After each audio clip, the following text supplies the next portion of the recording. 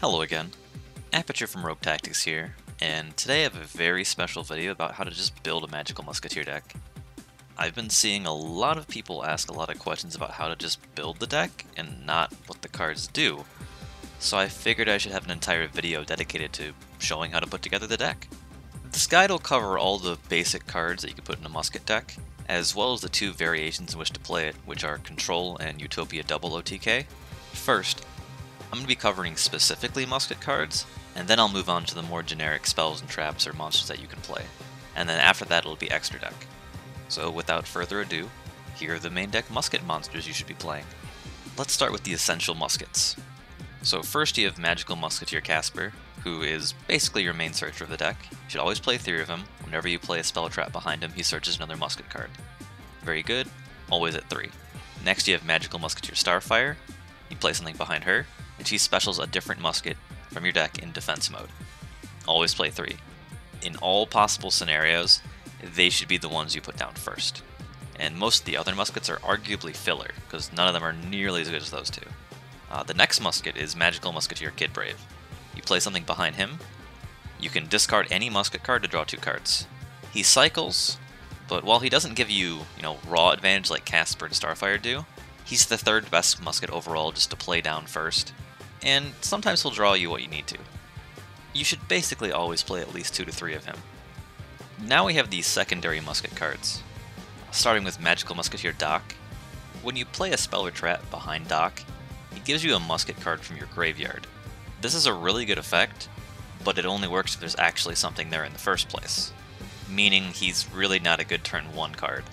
He's a really strong card after you've already done like your combo and broken a board. Because if you have him in, let's say, Casper and some other hand cycling or drawing musket, you can create something called a Doc Lock, where Doc, Casper, and whatever other musket you have in play can infinitely reuse the cards in your graveyard and hand to use Cross Domination, Desperado, and one other musket card every single turn. It's an incredibly strong lock, and wins most grind games against nearly every deck. It has a massive amount of disruption, and it's so consistent that most decks can't prepare for it. While Doc himself is a strong card, the limitations of not being able to play him down first compared to Casper and Starfire make you want to play him at 2 rather than 3. Next up we have Magical Musketeer Calamity. Now, Calamity kind of suffers the same thing as Doc, as she's not really good as a turn 1 musket play, because all she does is when you play a spell or trap behind her, she specials a musket in defense from your graveyard.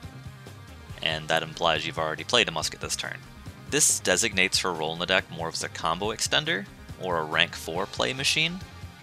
Don't get me wrong, she's a very strong card in her own, but her limitations, and really you only need to use her once, means you only really need 1 of her in the deck. Now for the 3rd and final member of our secondary muskets, we have Magical Musketeer Wild.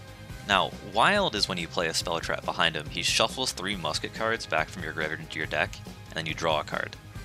He is essentially a True Draco Disciples for muskets, and while that does sound good, he suffers again the same fate as Doc or Calamity, where they're basically useless if you just play him down first, because they're not Casper, Starfire, or Kid Brave.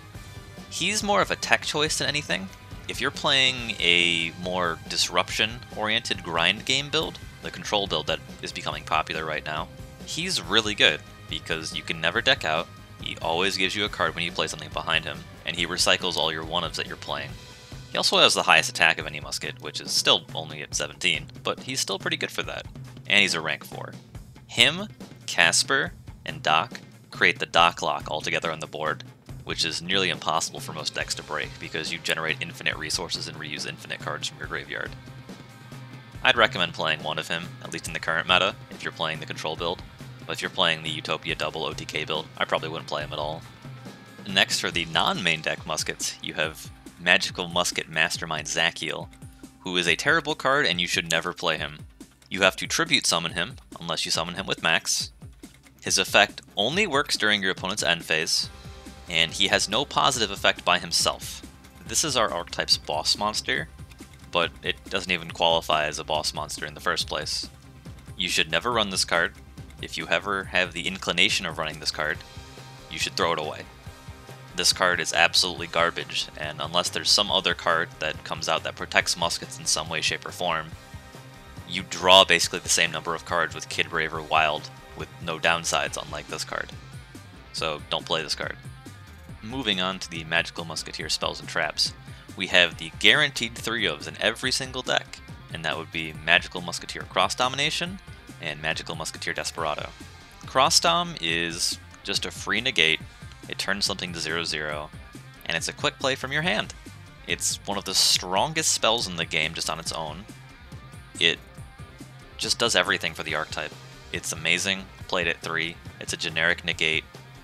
There's basically no reason not to play this card at 3, and every time you see this card in your starting hand, you will be happy. The same thing can be said for Desperado, which is just popping a face-up card. It's also a quick play, it pops a face-up card, it's amazing, it does everything. Play it at 3, there is no reason not to play it at anything other than 3. This and Cross Dom together are insane, and what you loop with Doc and Casper all the time. Again, play 3 of both of these so you have a very high chance of opening with them, because if you open with these, it's just a free pop and negate most of the time. Now going to the more, well, less used musket cards, you have Magical Musket Crooked Crown. You play this card at 1 because really all it is a combo extender. It is once per turn you can special a Magical Musketeer from your hand anywhere on the board, and then it locks the corresponding zone on the other side of the field. Weird effect. It's mostly used just to summon more muskets from your hand, but sometimes it can be used to disrupt. Like let's say your opponent has a Link musket point straight down, you can just lock that zone. It's really rare that that happens, but playing this at 1 and just searching it and then summoning another musket with it is basically its only use in the deck, so do play it at 1. Next you have Magical Musket Dancing Needle. It's a triple DD Crow. It's a really good card, but it's not like a disruption card when you go second. It's not a board breaking card. It's a really, really good card to search after you've already broken a board, and that's why you should play it at 1. Unless the meta becomes entirely graveyard oriented, there's really no reason to play this card at more than 1. And for the final main deck musket trap, we have Magical Musket Last Stand. Now, Last Stand is in this weird spot where it's a really, really strong card. It's if you control a Magical Musketeer, you can negate the activation of a spell or trap, and then destroy it. Sounds good, right? But Magical Musketeers right now are used to break boards, and most people set up a board with almost only monster effects. And if they do have spells and traps, they're Solemns, of which this card doesn't stop because they negate the summon of the musket, so you can't respond with this card. If there was a ton more like reactionary spells or traps, you'd play more of these. Like in the mirror, this card's amazing, but like that's not going to happen that often. So in the current meta, I'd advise to only play 1, but if you're really, really liking the card, you can go up to 2. But playing this card at like more than 1, there's a very, very large chance that you'll open it with your opening hand against like a full spiral board, and it'll just be dead and sit there for the game. Like, it's a really dead card when it's dead. It's arguably the most dead musket card when you draw it, because it is literally unusable until your opponent uses something. Now, here are the unfortunate losers of the Magical Musketeer spells and traps. Now we have Magical Musket Steady Hands. All this does is it doubles the attack and defense of a musket. That's all it does. It doesn't progress the game state at all. It's only until the end of the turn, and Magical Musketeers have so small attack that sometimes the doubling isn't even enough to do anything. This is a terrible card. You should never play it. There are far better options to play instead of this if you ever consider this card. Always play this card at 0. Never anything more. Ever. On the contrary, now we have Magical Musket Fiendish Deal, and this card is actually a good card. It's just that there's nothing really in the meta currently that makes you want to run this. What this card does is it prevents your musketeers from being popped by card effects. And if this card is sent to the graveyard by your opponent's card effect, you get a search of any musket card. Like, oh my god, that sounds amazing, right? No one's going to pop this card because they're not going to give you the benefits of the card. And most effects right now, they don't pop. They like send, they banish, they do all these weird effects. And the large majority of the time, this card will just be dead in your hand and doesn't really do that much. One of the only like noteworthy cards that this is good against is Spiral Sleeper, but there's lots of other cards that do the same thing, but like better. Like, would you rather have non-poppable muskets or draw a Dark Ruler. Like, there's a big difference in power when it comes to cards like these. Currently, I'd play it at 0, but if the meta changes to more destruction-oriented, you can play it at 1. Well, that's it for the main deck musket cards, so let's throw some hand traps in the mix here. Now, hand traps are okay to use in muskets, it's just that they aren't spells and traps, so you can't gain advantage off of them if you draw into them at all. And most of them are focused around the double or nothing OTK strat, so it's okay. You can play them. I'm not a big fan, but you can definitely play them. You can play 0 or 3 Ash Blossoms, it's a good staple card, and if you're playing the Utopia double variant, you play 3 Phantasmes. Nothing else needs to be said, these cards are strong, especially in that build, but they're not so good in the control build. Next up we have the power cards. First you got Pot of Desires. You should either play 0 or 3 of these. In the control build, it's iffy. I personally enjoy 0 in the control build because you play so many 1-ofs that banishing one of them kind of screws up your gameplay. But if you're not playing that many 1-ofs, play 3. Dark Ruler no more. It's ridiculously strong. We're a hard go second archetype, so we can main deck this card, and it gets over like 90% of the boards nowadays. And especially when Master Rule 5 is coming up, you can literally just slap this down and steamroll someone. Then you have Mystic Mine. Mystic Mine is broken right now. Mystic Mine is like playing another 3 Dark Rulers in your deck, and because muskets basically only normal summon once and only use 1 monster per turn, and we have multiple ways of removing it. Played at 3, you will heavily enjoy it. And then we have Mind Control. If it was at 3, we'd be playing 3. It's just a generic take a monster that you can play behind a musket to trigger that effect too. It's insane. Played at its maximum, which right now is 2. Next we have some generic combo extenders. Basically every deck that can afford to play Instant Fusion should play Instant Fusion. The only downside of it being once per turn, it's not really a downside, and we have extra deck space to spare. So you should almost always play 2 to 3 of these. Play Upstart at 1. Upstarts are free draw 1 in most other decks. In muskets it's a draw 2 or possibly a draw 3. If it was at 3, you'd play 3. It's amazing in muskets, so play it. You should play 0 to 1 Reasonings. Reasoning is a weird card because you think it would be bad because we only play 2 different levels in our deck, but the positives of setting up like another musket just randomly, especially if your opponent doesn't know what they're playing against and just says like 4 or 5 or 6 and guess wrong, you get a free musket on board. Also, if you play it behind like Doc, Calamity, all those other cards, even if they like hit the correct number, it still triggers and you get it. So that's kind of cool. You should play 0 to 1 Monster Reborns. It's a very strong card, but it does nothing to break boards. A lot of people aren't dumping any good monsters into the graveyard, and the main downside of muskets right now is you have to draw a musket out of those 6 first cards you hit, otherwise you lose. It's either Reasoning or Monster Reborn in a lot of cases. You can play both, but like the deck does run out of space at some points. It's a very strong card, and you can make your own decision about that. And then if you're playing Mystic Mine or any other field spell, play your 1 Terraforming. It's a good card. Now on to some tech choices. You can play Super Poly, it's really meta dependent. I probably wouldn't play it right now, but if the meta ever becomes, super polyable, play 3. It's a strong card, but it's super meta reliant. Forbidden Chalice, which is just a generic negate, either 0 or 3. If you're playing the control build of muskets, this card's insane. It's an extra cross dom. It's not once per turn, it's a quick play, it's super useful. And then in contrast to Chalice, you have Offerings to the Doomed, which is target a face-up monster in the field, blow it up, and then you skip your next draw phase, which isn't really a big downside. It's just right now a lot of things have immunity to destruction, immunity to targeting, all these other positive effects, which make it not as good as it should be. But if that ever goes away, we're one of the few decks that can abuse this because we still plus off of it because we can play it behind a musket.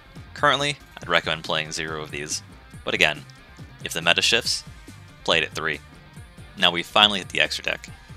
First I'm just going to cover the Super Poly targets, which would be Earth Golem at Ignister, Starving Venom Fusion Dragon, World Chalice Guard Dragon Almaduke, and then you have Mud Dragon, but he's going to be covered in the Instant Fusion targets.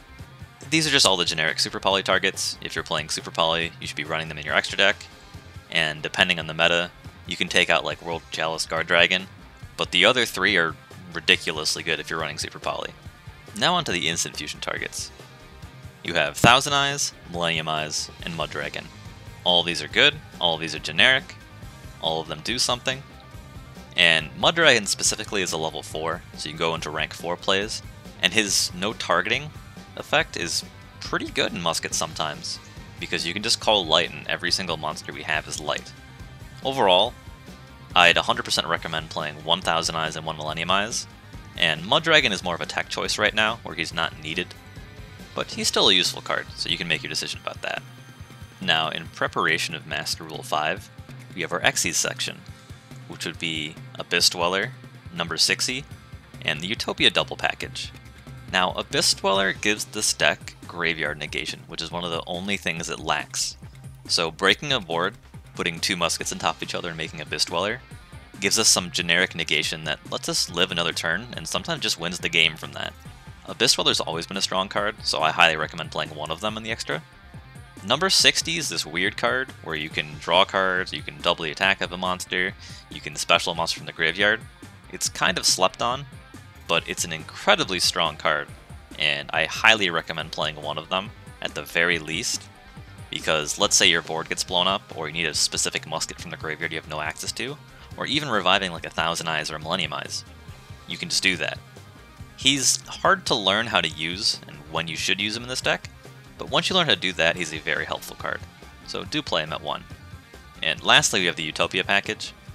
This consists of Utopia, Utopia Double, and Double or Nothing the spell card. Now, this combo's clunky, and I don't think it has much success in the current meta, but if you really just want to OTK someone, swinging at them with a 10,000 beater is pretty good. So you can play this, and you can make it off any 2 level 4s, so it's really easy to make in this deck. Overall, I probably wouldn't play the package right now, but if we lose a lot of the, untargetable, unattackable, all this really strong boss monster effects we have right now, I'd probably go back to playing it.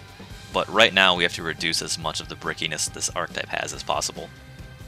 Starting off our Link 1s, we have Link Kuriboh and Magical Musketeer Max. Link Kuriboh is for Thousand Eyes, Millennium Eyes, and if you play against dinos, it eats the Lost World token. Magical Musketeer Max is Max. Play him at 3. He is essentially your best monster, and he's arguably the best Link 1 in the game.